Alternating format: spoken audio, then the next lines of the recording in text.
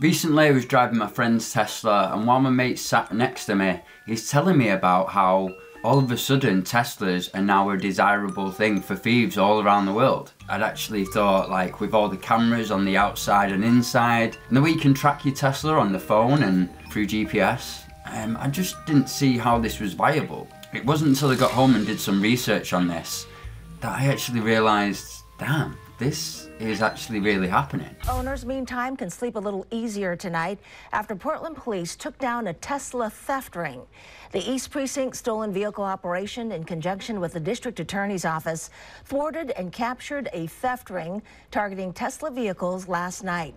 Now, the criminals operating the ring had stolen multiple Teslas in the surrounding area and disabled the GPS in the cars.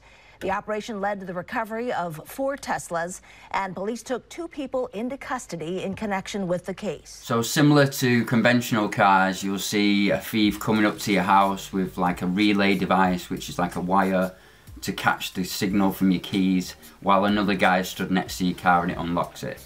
That is happening quite a lot. Now, I don't know the exact hacking methods, but once they've driven the car away, they somehow disable the GPS on a Tesla, which I can't quite get my head around. Now, obviously, once they've got your Tesla, they're gonna either want to strip it down, use the car for other criminal activities like ram raids and such. But there's even some talk about them actually sending these cars overseas to other countries and then being used there. I just didn't think this was even possible.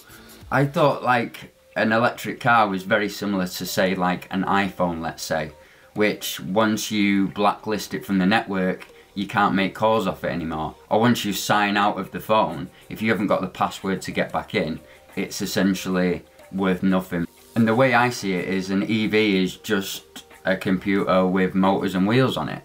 So how is this even happening? Now, as I got deeper into my research, I found out that Nissan, Kia and Hyundai have the biggest thefts out of them all. Thousands and thousands a week actually, which in the grand scheme of things isn't too big, but when you're talking about EVs, it's massive. Now, the reason for this is because there's been major exploits found in their operating systems. I don't think they update over the air like Teslas do. And Tesla did actually have this problem at first as well, because back in the day, it was the Model S that had some major vulnerabilities. But I actually think it's really important that when we do make this big switch, which is slowly happening now, that we make cars unstealable. The amount of cars that are stolen at the moment to commit further crimes is exponentially on the rise. That, in fact, that is one of the main reasons cars get stolen today. Things like chopping up expensive cars for, you know, their parts to be sold elsewhere, that's always kind of been a thing.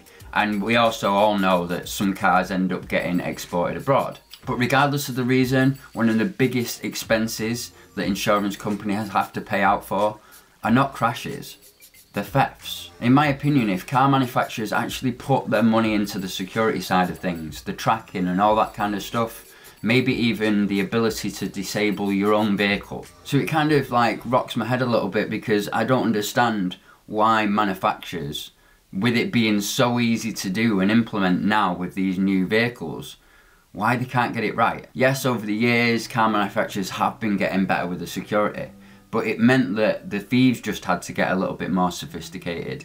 Rather than using half a tennis ball or a coat hanger to get into your car, they then had to come into your home, use a knife or a gun or a carjacker to get the vehicle. And that actually puts a lot more danger on the owner slash driver, right? Now with cars having facial recognition, literally being able to disable themselves if they don't see the driver in the seat, turn themselves off, slow the car down. They could literally even lock all the doors and drive any potential thieves to the police station. We could even have it where car theft becomes a thing of the past completely. And it's just cheaper for everybody because of insurance premiums and safer. Let's hope that happens soon. Anyway, thank you for watching this video. Hope you take care, and I'll see you in the next one.